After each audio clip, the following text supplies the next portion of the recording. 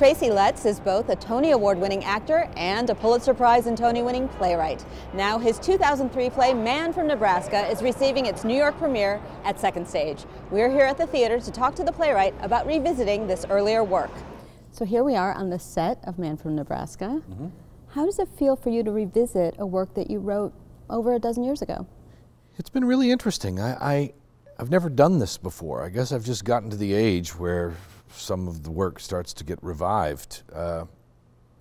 There's a big difference in being 36 and being 51, to go back into the mindset that created this play has been really interesting.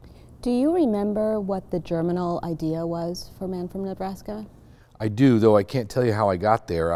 I was in a cafeteria in Lincoln, Nebraska. I really don't know why I was there, driving through, but there was a couple in that cafeteria, an older married couple, eating their meal and not speaking to each other at all for the entirety of their meal. They were very comfortable. It was a comfortable silence. And it got me thinking, just asking the question, does everyone at some point in their lives, do we all ask the big questions? Do we all have that moment where we look up and say, why am I here? What am I doing here? And so I thought, what if you put those questions in the mind of a person who seems least likely to have those questions? And that was really the jumping off point. This play feels a little bit like a departure from your earlier work with Killer Joe and Bug. It's more cinematic in the sense that there are a lot of scenes, almost 30 scenes.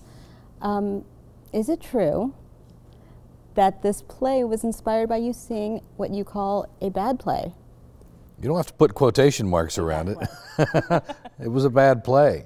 And it is true. It was a play that had a lot of different scenes, jumped around from location to location. And my first two plays were small plays, unit sets, small casts. And I remember getting very angry at this bad play, thinking, well, that's easy. Anybody can do that, right? Write a play that jumps around from scene to scene. And I was complaining about it on my way out of the theater with a friend I'd seen the show with, and the friend said, gee, I don't know, sometimes I like those plays. And it was a very... So maybe that wasn't the reason it was bad?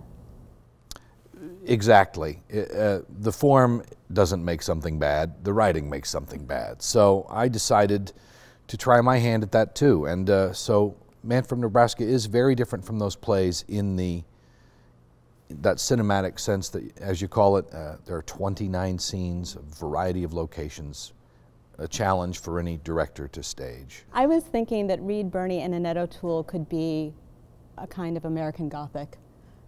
We said that more than once. In fact, while they were standing on this stage, Cromer and I would elbow each other and say, it looks like American Gothic. No, they're a great representation of a Midwestern couple, though I think Reed's from Delaware and Annette's from Houston originally, but yeah. You said that one of your obsessions, for lack of a better word, is how people express themselves. And some of your characters in some of your other plays were not very expressive. One of the things that was really delightful about this play is the jump to London and these sort of hyper-articulate characters. Right. Did you have fun letting loose? Yeah, a lot of fun.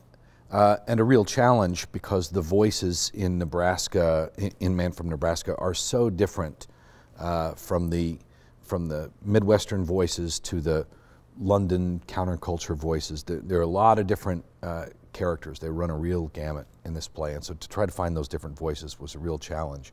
But yeah, I had a lot of fun with it. You know, one of the things that happens to Ken over the course of the play is that he begins to discover his own language. His own language starts to emerge from him. A guy, you know, there's a quote from Grapes of Wrath.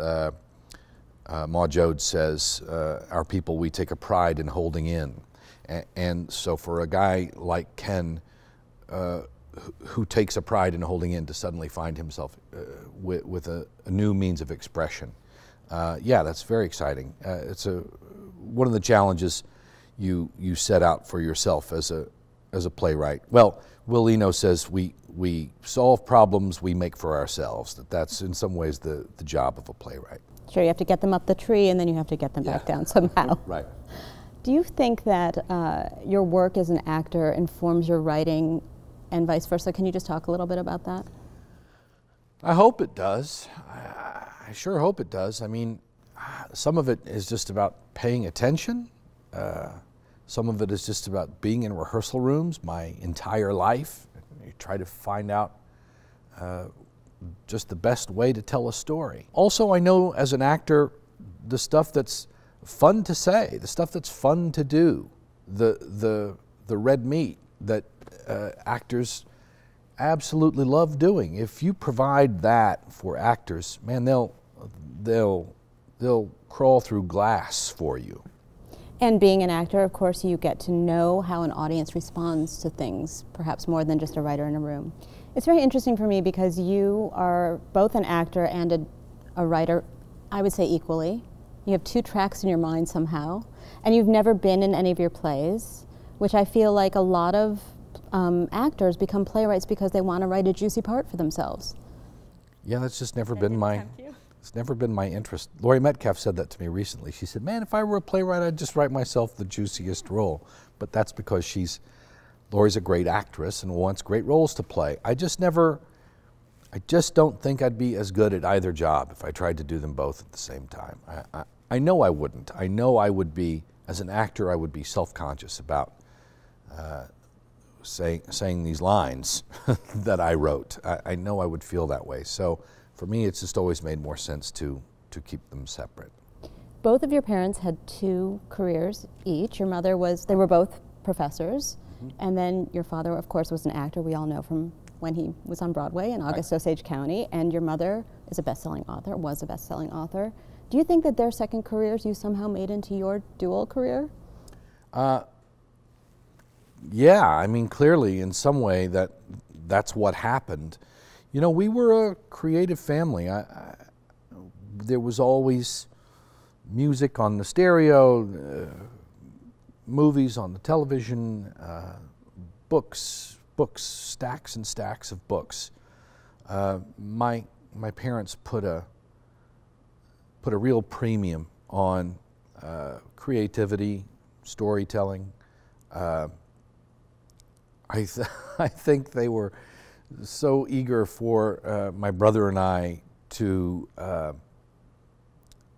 have interesting lives. I think they thought that was I think they set that out for themselves as a real goal. And well, they certainly succeeded. Well, you know, I think for them, if I had decided to go into banking, they would have been just heartbroken. Well, thank you so much, Tracy. Thanks. It was great to talk to you. Nice to talk to you. Go see Man from Nebraska now through March 12th at Second Stage. Thanks.